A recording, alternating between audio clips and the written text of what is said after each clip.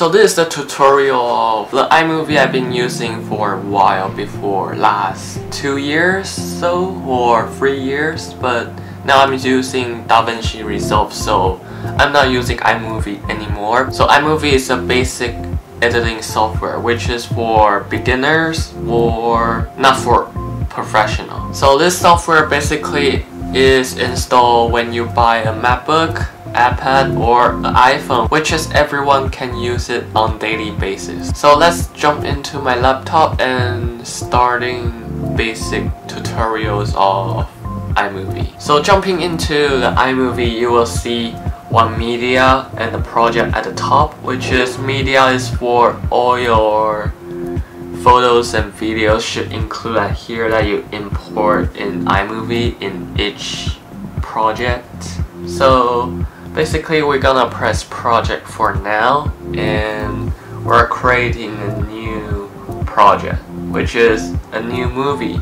I'll explain from the left side, which is this project media, which is I mentioned before, which is all your photos and videos should be in here. So here's the libraries, which is you can access your photos from your Mac and you can select all the photos you want from here, and all the events should be all the project you have import in iMovie, it will appear at here. So that's basically it.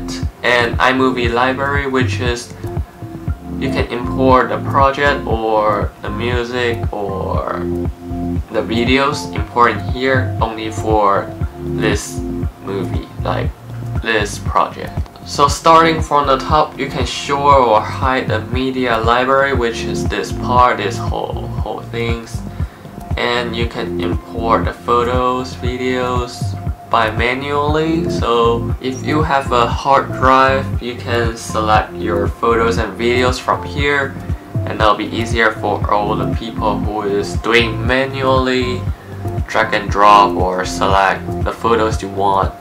And at the right hand side you will see an share button. If you are using a Mac, you will get used to it, and sharing airdrop or export your videos or music, whatever you want. So starting from my media, which is you import photos, you can select here and you can drag and drop to the bottom. And here's the audio, which is you can import the audio you want or from your music, and you can select and drop, and that's all it is.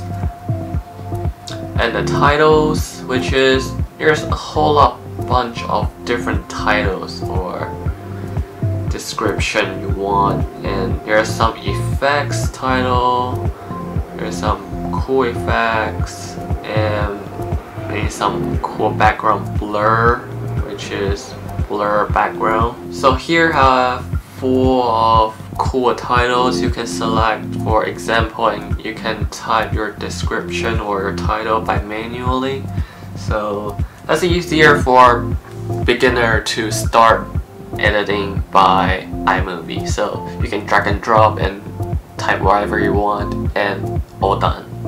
The next part is background, which is you can select your cool background, or if you want a stage, oh this look like a stage, and you can open and close, and you know, just some basic background. And if you want to add some titles or whatever you want, you can drag and drop together and there's a short video. So yeah, you can select colors and maybe dots. So that's basic background. You can drag and drop to your timeline. And here's a transition, which is from one scene to another scene. So from one scene you can see here the background is orange, which is the first scene, and the second scene will be the blue, which is coming out here, and here's the second scene. So that's a cool transaction for the people who's starting with no idea how to edit a video. And next we'll come to a toolbar. So firstly, I have an example here. I can drag and drop into my timeline. So here's my timeline. You can see here is a cool normal drone shot which is in Brisbane. So as you can see here, you have a toolbar up here and bottom here. So firstly, this is your tools, and this basically computer will improve your video by basically pressing this button, which is it will improve your highlights and tones and colors and some adjustments. So that's basically for beginner, it's a good thing.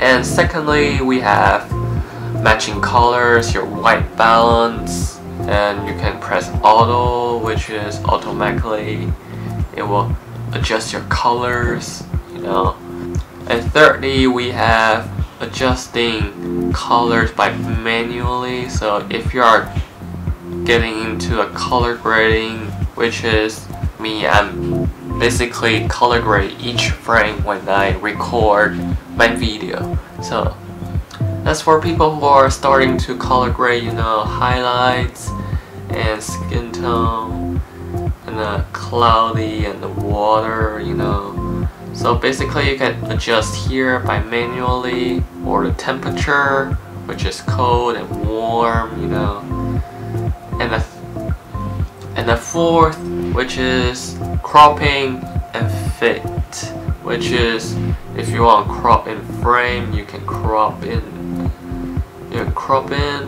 And they'll basically crop. So that's basically a simple way to crop in and make sure you want your frame in the right spot.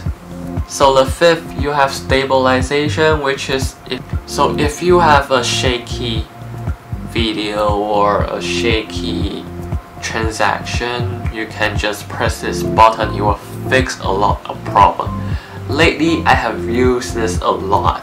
So the sixth is the audio, which is I'm drag and drop an example here. Just scroll through the bottom. So this will add the new music to the video, which is here at the bottom. So if you add a music to your video, you have tools to use, which is here. You have auto adjustment, which is increasing music, audio, and the volume. And the second here, you have mute the audio, which is mute the audio you want, and you can adjust the volume, low and high, and the highest is 400%, or the lower volume of the other clip, which is lower the volume you want. So the next is reduce the background noise, which is good things for all the people. If you are hard time with your audio, just press this and it will do a lot of things to your audio.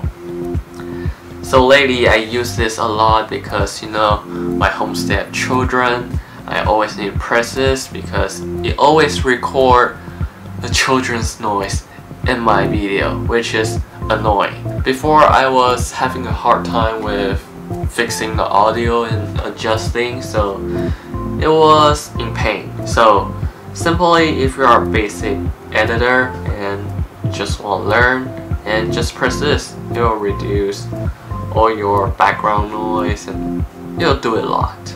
And the next, you have speed. So you can change the speed of your video or your audio.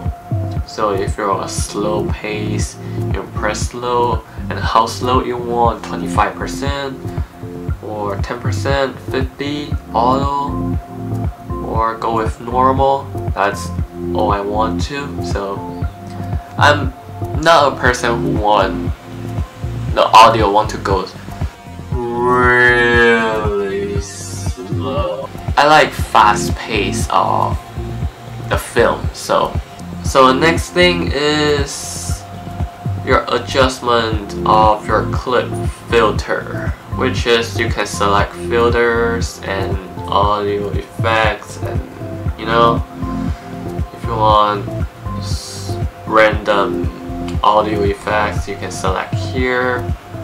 Or if you want effects of the filter, you can adjust the filter.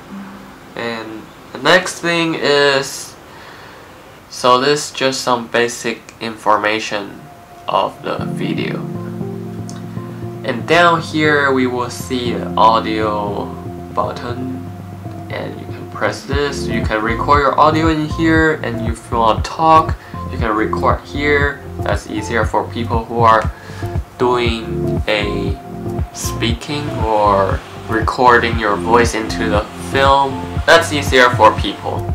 And here you have start and stop, and at the end here you have full screen.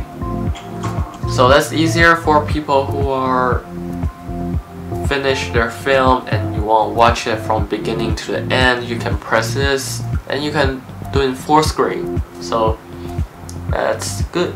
So the timeline works.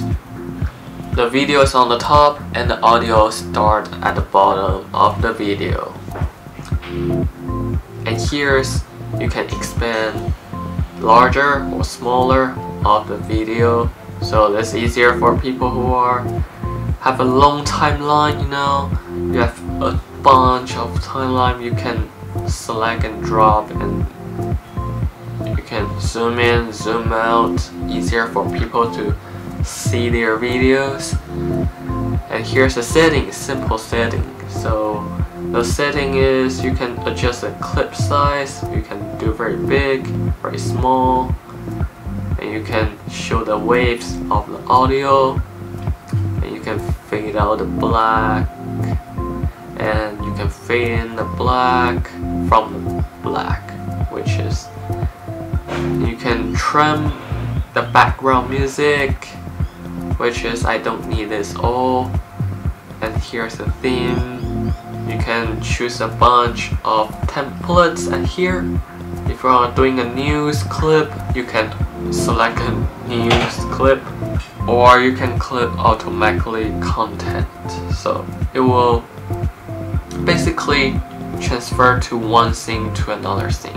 And here's some filters if you want some, but I never use this because it's not useful, I think, but some of it did looks good. So, but I'm not a person who are getting used to it of the filter, and you know, I always color grade by myself. I don't use filter very much.